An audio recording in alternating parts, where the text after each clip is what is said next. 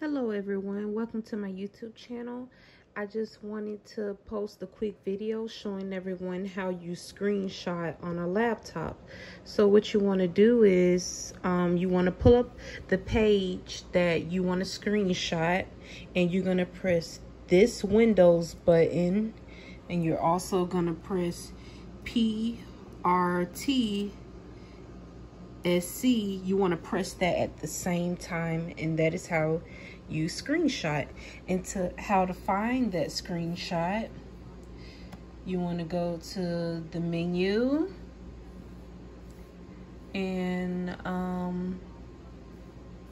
you want to go to your file folders,